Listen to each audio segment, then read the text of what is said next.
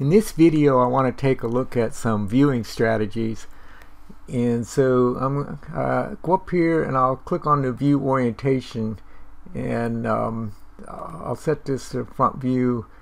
So this is my current front view, and let's go in here, and I'm going to open up this toolbar and place it on the screen, and I'll have it pinned here so that it doesn't disappear on me. And I'm going to click here on normal to, and whatever face I have selected, so let's say this face, and I select normal to, it rotates it around so that I'm looking perpendicular or normal to that face. But suppose I want this line right here to be horizontal on the screen, and so I'll click that face I want to be normal to, and then I'm going to hold down the control key and I'm going to select this face, and now when I do normal to, it puts this line horizontally. And so as long as the face isn't parallel to that face, so I wouldn't select this one, this one's parallel to it, I'll hold down the control key. If I select this face and I do normal to, it's gonna put that face horizontal. So when I've done this though, then I may want to give that a name so that I can use that. And so if I click on new view, now I've already done this one time and I called it primary auxiliary, but so you could give that a name and then return to that that view just by selecting the named view. And then I've already done this, so I'm going to delete this one.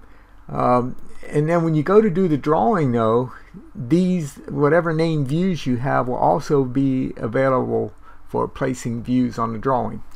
Now let's look at a situation. Let's suppose that when you do this, that the object ends up upside down, or when you click on one of the particular views, maybe that orientation is with the object upside down. And so what I could do is set a new view, and let's say this view, and I could use the Alt arrow keys. Let's say if I rotated that around, now let's say this is actually right side up, and I'll say update standard views, and then I'll tell it I want this to be my front view, and it'll give me a warning about the drawings. Now notice X and Y, it's not going to change X and Y, but now it sets this as my front view. Now when I go to my other views, if I come back here to front view, it's looking at this with the front view. So you could redefine a particular view also to be what you want to be as your front view or right side view or whatever. And then if I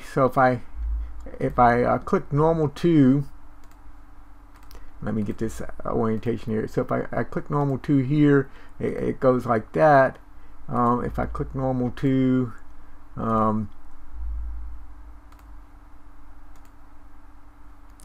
so it still rotates that around to that direction. I'm not sure what I want to do here.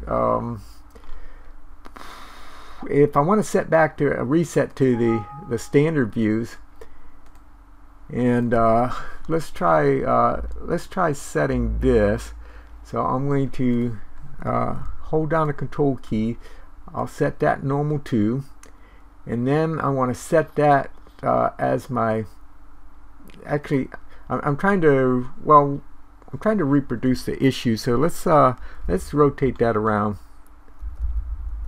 Let's say I want that to be my front view, and so I'll say update standard views, and I'll say I want that to be my front view.